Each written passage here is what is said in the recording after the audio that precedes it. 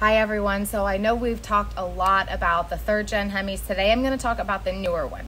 So we've taken this VVT Hemi core apart. We're talking 09 to 2014, and they had a few different variations, but they're going to be found in pretty much your whole Dodge truck lineup, Grand Cherokees, Durangos, Chrysler 300s, etc.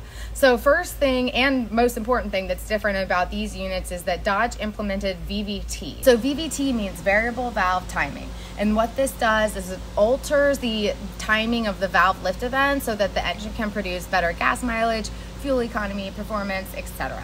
So the valve lift event is defined by one of 3 things. So the first thing is going to be your actual valve duration, how long the valve is open for. Second thing is going to be your valve lift, which is how far the valve opens.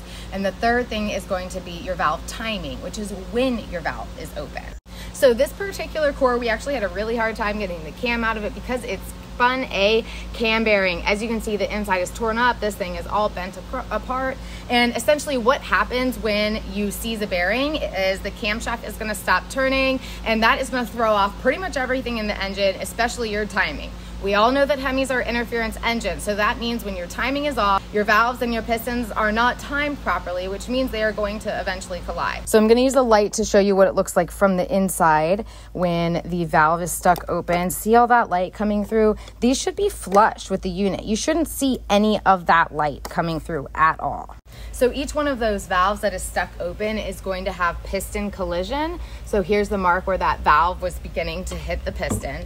And then the other thing to note is that your timing chain on this is still trying to spin. So if we pull out our phaser, we can actually see marks on where that pin started to rub against that as well.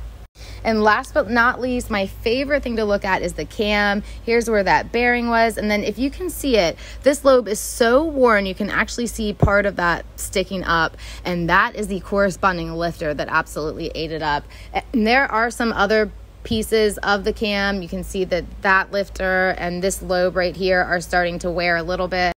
Also, important thing to note that the tensioners and the guides look pretty much brand spanking new. So my guess is that these people heard a noise and they thought that it was the timing slap that you typically hear from some Hemis and tried to replace these, not knowing that there was a bearing that was seizing.